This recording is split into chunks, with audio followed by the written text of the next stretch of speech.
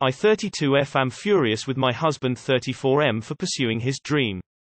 The title makes me sound like the bad guy, and I'm still unsure of whether or not I am. I have so many feelings spinning around that I'm hoping to get a third-party perspective to help level the field. So about a month ago my husband got a random message from an acquaintance, we'll call him Jeff, who he had worked for in the distant past. Jeff is currently living 3.5 hours away where he is slowly but surely building a company for himself in the same field as my husband. The reason for Jeff's sudden appearance is that he was wondering if my husband would be willing to do an odd job for him, as Jeff had just recently lost his lead guy and he was really in a pinch. My husband has his own freelance business and he does very well for himself, so since he had the time, he decided to go along with the job and hopefully catch up with an old friend. I didn't think too much of it. A one-day job turned into 3 days as more work was given to my husband, something that is totally normal, and on the third evening when my husband finally came home he dropped the bomb on me that what Jeff had going was everything he had ever dreamed of and that he was merging businesses with him. I was a little shocked, so I mostly just waited to see what else my husband had to say, and I even made the 3.5-hour drive myself a few days to meet with Jeff and his employees, and I have to admit, it's a great opportunity. It all seemed great, except I felt extremely excluded and like my life has suddenly veered off in an entire different direction than where it was headed just months ago. My husband and I have been scrimping and saving to purchase our dream house in the city that we're currently living in, and now there's suddenly talk about us moving cities. It just seems like me, our 2 children, 7 and 2, and the dog are all a total non-priority when literally 40 days ago both my husband and I were on the same page and actively making strides towards our future. I sat my husband down and I tried to explain this all to him, how I was feeling, the logistics, and how I, and other members of the family, felt excluded that we were forced to live his pipe dream. And my husband at first was understanding, and I thought this conversation would hopefully give us time to come to a compromise. Yet my husband comes back telling me that Jeff has made a position available for me with his business and that we can go forward with it. But his isn't what I want. I work from home so I can watch the kids and the dog, so I would have to find care for them, something that would fall on my shoulders, and also my husband is in a completely different field than me, one I never considered for myself. I just feel like my children and me aren't any more than pawns being moved around the playing board so my husband can get what he wants. Yet on the other side of the fence, I have met Jeff and seen how his business operates, and it seems like a really great opportunity for my husband to grow as an individual, as a professional, and even make more stable income. So my question is, how could I best deal with this? I've only talked to my husband very seldom the last few days, he's away working with Jeff again, and there's definitely tension between us. I'm furious, but at the same time I also feel a little silly and unreasonable, as there isn't much keeping me in this city aside from the promise of buying our dream house and being close to other family members. Thank you. Too long did not read. Husband up and got a job 3.5 hours away without consulting me, he wasn't jobless before. All of our future plans that we've hashed out together are now out the window as he pursues his dream job, leaving me, the kids and our dog to figure out where we fit into his life. I'd get a lawyer to look into all the contracts. My brother-in-law had a similar, amazing opportunity to merge businesses. He got royally fucked over in the difference of the vision, sell versus actual workload, and in the contracts, and wound up quitting, and sold the rights to his idea to the other person. If it's an exciting opportunity, then there's even more reason to have a cooling off period where there's minimal contact with Jeff. Your husband is being incredibly naive and selfish. He's going to end up losing both his family and business. Your feelings are incredibly reasonable. Imagine you had done the same thing. How would your husband feel? I think it's a bad idea for both of you to work for the same company. That's putting all of your financial eggs into one basket. Which might be okay if you didn't have kids to support. I'd be worried about sticking all my eggs in one Jeff's basket. When things feel too good to be true, they usually are. NTA. This is like going to your high school reunion, hooking up with an ex and running off to Vegas to get married the same weekend. This isn't a partnership. He isn't treating it like one at all. Whatever you do, I would not put all my financial eggs in one basket that is easily tipped by the circumstances of a personal relationship. I don't have advice on the rest, but good luck. In your shoes, if the approach had been, how can we make this work, let's do a trial run, I would have received so much better, but like you, I'd be pissed. Can the role be done remotely? Hybrid. Your husband will find out that even though they have merged their businesses, his friend is ultimately the boss and he will have to take direction and decision-making decisions from him. That could make your husband feel resentful and trapped. You aren't being silly or unreasonable to not want your husband to suddenly make huge decisions that unilaterally affect your whole lives without talking to you about it first. It doesn't sound like you're trying to prevent your husband from pursuing happiness, you just want to be included in the plans, and allowed to have a say in what happens to your life, and the lives of your children. You husband should not be making these decisions entirely by himself when it affects so much more than just him. You need to find a time to sit with him and tell him all of this and tell him how much these changes are affecting you. If he refuses to listen, please seek counseling on how to best move forward in your situation. Make sure you pull your next couple of paychecks into your own account and try and have enough cash on hand it make it through the next couple of months. If he doesn't give up this dream, he may drain your joint accounts. Just a tale of caution. If you're a minority investor in a company, you typically have zero control over money spent, who is hired and at what salary and compensation. I have been involved with 3 companies that were partnerships. Only one company was run correctly. The first company, the owner who had minority investors put his wife on the payroll who worked for me. She made $45 an hour, her timesheet was typically 50 to 60 hours per week and she would come to work about an hour a day. I could go on forever on the pitfalls. If the other guy was so willing to put you on the payroll, what does that mean in the future? Other family members on the payroll adding little value. Your husband seems to be heading into a messy path. Be careful and lawyer up. Sounds like you need financial and legal advice. And start separating your finances. I have a relative who ruined his and his family's life financially for literally decades.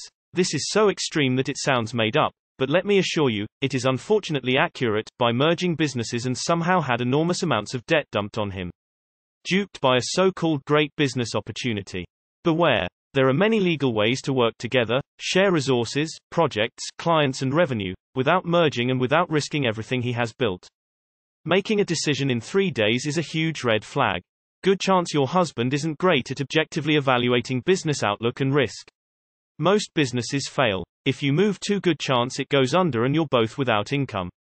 A generation ago, it was commonplace for one spouse to pursue the power job, while the other spouse supported them by taking the primary child caregiver role and making sure the house was taken care of, etc., etc.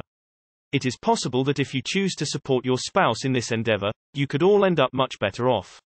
I don't want to upset you by saying this, but think about what might happen if you truly give this a chance. Maybe it could be good for all of you.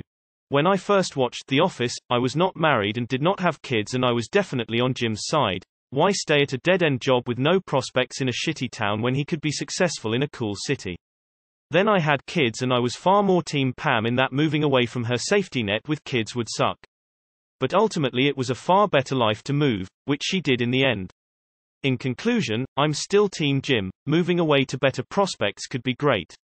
I think you're rightfully annoyed your life is gone and scared of the change, but once you get your head around it might be fantastic. Get very thing checked out by legal etc. And surely you don't have to work at the business if you don't want to. You two are supposed to be a team.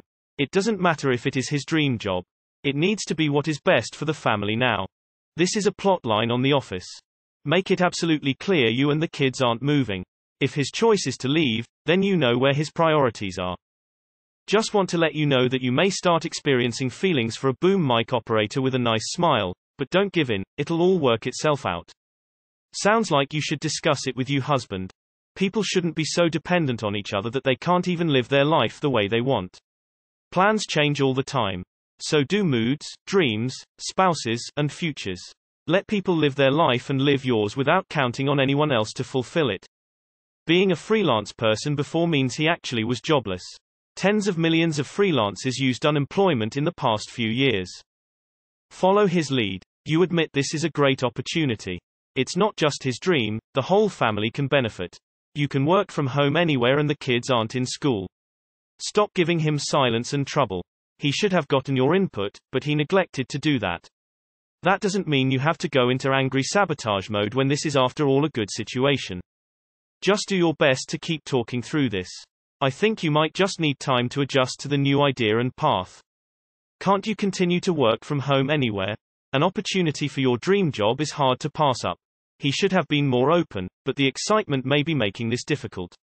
You may need to really think about if you want to pull the plug on this. It may lead to resentment. Is the other town so bad? Can you work from home there too? Do it distance for a while until you feel comfortable. Both of you are right. So there is no straightforward solution. I think he is overconfident on you that you will manage everything, or he does not understand the house management challenges that well. But in either or any scenario, what I would personally say is pandemic has ended lots of business and gave birth to lots of opportunities, but market, economy and government itself is so unstable. He should think about the 2 years old and have some control over his excitement. I am a guy, I also have job and pursue my passion as a freelancer, but I feel changing world around a 2 years old overnight is little dramatic. Like you said, there's not a lot keeping you in that city. You see your opportunities and you make your choices. I get feeling miffed that he didn't consult you, and frankly, if your lives are that separate, that's not much of a partnership, but that's my opinion. But, if that's how things are, I would just make sure that everything is on the up and come up with a decent compromise on logistics. He is entitled to his dreams too. Reminds me of Pam and Jim's situation from The Office. Your husband needs to communicate better and you guys gotta make decisions as a team. Yes, your husband should at least consult you before making life-altering decisions. He should at least perform due diligence before merging the businesses and take some cooling off time before cementing the deal. This is not being unreasonable. It's sensible business practice. Best way is to talk to your husband about this. Communication is the key. He is your husband and I am sure he would try his best to help you out. You'll also have to understand that this is his dream, and he needs your support more than anyone else's. Talk to him about this and make him understand how you feel about this. He might get shocked, but try to make him understand. You won't regret it. Please, have him read this thread, especially if normal discussion won't work. Some cogent and pragmatic arguments have been made here on the financial and relational side. That is, have plan B, C, because you shouldn't make this as an all-in poker move, given the implications for the whole family. It is a scam. But for the family part, he should have consulted you. But again, opportunity give you a better chance at a better life. Don't settle on a location because it's a dream to be there if there is better opportunity somewhere else. It's just my opinion. Maybe his friend is trying to eliminate your husband as competition. Does sound he's rushing into it a bit. If it's legitimately as good as it sounds, then Jeff will be willing to wait. Pump the brake, do the due diligence, take a vacation together and chat about it. If Jeff puts any pressure to go fast, then tell your husband that's a boundary, and if he crosses it, he is choosing between his career and his family. For the love of God, hire a fucking lawyer competent in M&A before you do anything drastic. Also, why complicate life more than it needs to be? You guys had it so good already. Communicate with him, don't isolate yourself. If you're so upset, then you need to talk to him, not talk to him seldomly. Let him know how you truly feel, but be respectful about it. It doesn't have to be an attack on him or his dreams, and let him know that. You should show your hubby what you wrote in the op. I think your feelings are coming across clearly enough. Perhaps a different form of communication might be what is needed to really get your thoughts across. He should understand, that isn't an unreasonable assumption in my opinion. Have a discussion with him about how you feel. Leave the logistics out of it for this discussion. Leave the idea of making a decision out of it. Tell him that before starting the talk, that you need him to listen and try to understand your POV. That you feel like you aren't a priority. Other feelings. He is Jade, justify, argue, defend, evade the things you are bringing up. He will likely do the same with your feelings. Encourage him to listen. One conversation probably isn't going to cut it. You gotta let him know how you feel, otherwise you will likely not be able to move forward even if he pumps the brakes. I'm extremely suspicious of the fact that over only 3 days it went from, do some work for me, to, let's merge businesses. Why is a merger necessary? Why can't your husband keep professional boundaries in place and work for Jeff as a subcontractor instead of jumping straight to a merger? This feels like the business equivalent of the creepy guy who declares his undying love for you and brings an engagement ring on the second date.